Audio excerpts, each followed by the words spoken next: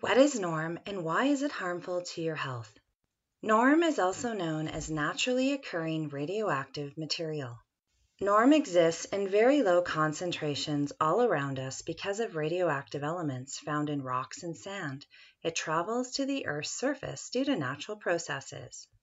Radon gas is an example of norm. It moves through cracks in rocks or dissolves and is transported by groundwater flows. Industrial processes can cause the presence of norm include oil and gas operations, mining, tunneling, fertilizer production, metal recycling, waste management, and water treatment.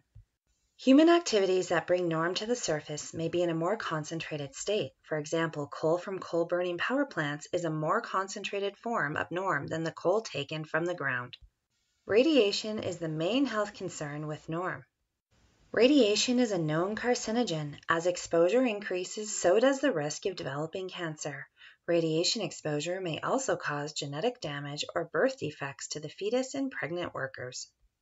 The primary radiation safety principle is to keep exposure to radiation as low as reasonably achievable. A professional trained in radiation safety and measurement needs to detect the presence of norm at work sites, in waste, and operational equipment.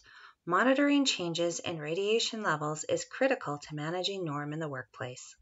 An exposure control plan for norm can be created to detail how to handle and work safely with materials that may contain norm.